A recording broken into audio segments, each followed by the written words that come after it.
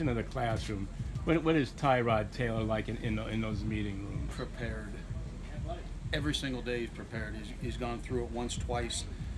We get him the scripts ahead of time. He knows the plays, quick to answer, and participates.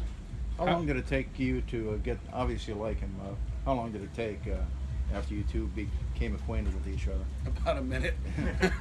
Remember what the first meetings went like? I don't. I just know when you walk into a room, each guy gives off a vibe and the feeling you get from that person. And he came in and it was professional leadership and accountability, and all those things resonate with what we want out of our position. Ken, how do you see Tyrod rubbing off on Baker already? Well, Tyrod sets the bar for consistency. There's no doubt about it. There's no man more consistent that I can think of than him when he gets here, how he is when he's here, taking care of his body, study habits, leading the team on the field. The bar's set very high. It's fantastic.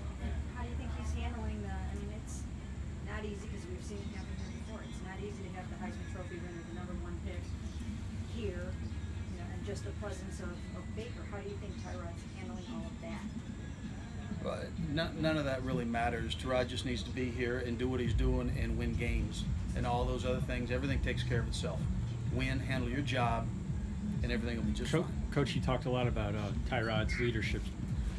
What did you think about him getting guys together, getting guys to come out to LA, making sure he had extra work with guys in the downtime? He did it without me mentioning it to him. And I did one time, and he had already had the plans already set.